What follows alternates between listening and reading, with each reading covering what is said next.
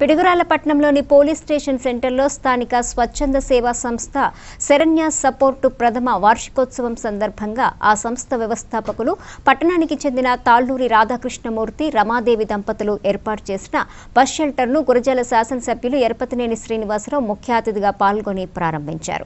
పిడుగురాళ్ల నుండి నర్సరావుపేట, బెల్లంకొండ, క్రోసూరు, అచ్చంపేట గ్రామాలకు వెళ్లే ప్రయాణికులకు ఈ బస్ షెల్టర్ ఎంతో ఉపయోగకరంగా ఉంటుందని ఈ నిర్మాణాన్ని చేపట్టిన శరణ్య సపోర్టు సంస్థ వ్యవస్థాపకులు ఎమ్మెల్యే శ్రీనివాసరావు అభినందించారు. అనంతరం నూతన బస్ షెల్టర్లో వ్యవస్థాపకులు అన్నదాన కార్యక్రమం నిర్వహించారు. ఈ కార్యక్రమంలో municipal chairman Bhavanasi Ella Rao, vice chairman Addanki బాబు, GDCC bank director Sarveswara Rao, Panduranga Srinu, కౌన్సిలర్లు, ఆర్టీసీ డీఎం మోషే, పార్టీ నాయకులు, కార్యకర్తలు పాల్గొన్నారు.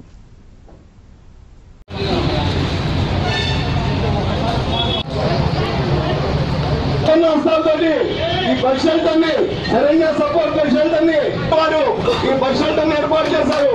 అందరూ దయచేసి వస్తుందిగా ఎమ్మెల్యే గారు వచ్చారు.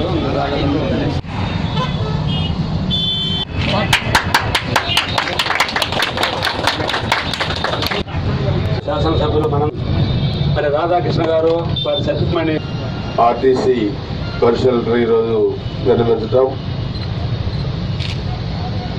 అంటే ఒక అనుకోని సంఘటనలో దురదృష్టవశాత్తు కూతురు చనిపోయినా కానీ ఆమె జ్ఞాపకాలు సజీవంగా ఉండాలి. ఒకసారి మనం విధి వక్రించినప్పుడు అంతా బాగుందనుకున్న పరిస్థితుల్లో విధి వక్రించినప్పుడు ఏం జరుగుతుందో తెలియని పరిస్థితుల్లో ఇలాంటి సంఘటనలు జరగడం చాలా దురదృష్టకరం.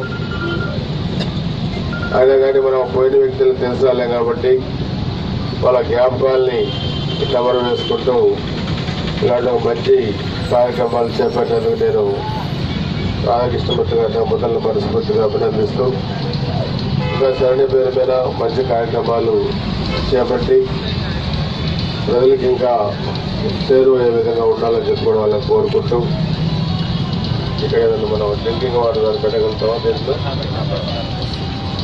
ఇప్పుడు డ్రింకింగ్ వాటర్ కూడా పిల్లల ఇది కూడా పెడితే దీంట్లో ప్రయాణికులు కూడా బాగా ఉంటుందని చెప్పి కూడా నేను కోరుకుంటూ ఈ కార్యక్రమానికి ఆహ్వానించినందుకు ధన్యవాదాలు తెలియజేస్తూ సెలవు తీసుకుంటాను.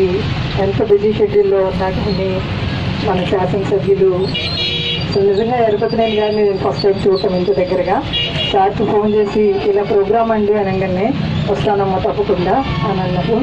తన మంచి మనసుకి ఇది ఒక ఉదాహరణ.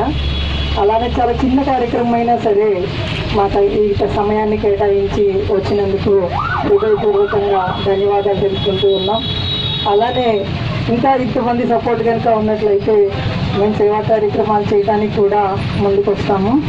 మరి ఇక్కడికి వచ్చినటువంటి ప్రతి ఒక్కరికి, మా ఆహ్వానాన్ని మన్నించిన ప్రతి ఒక్కరికి కూడా మరొకసారి ధన్యవాదాలు తెలుపుకుంటూ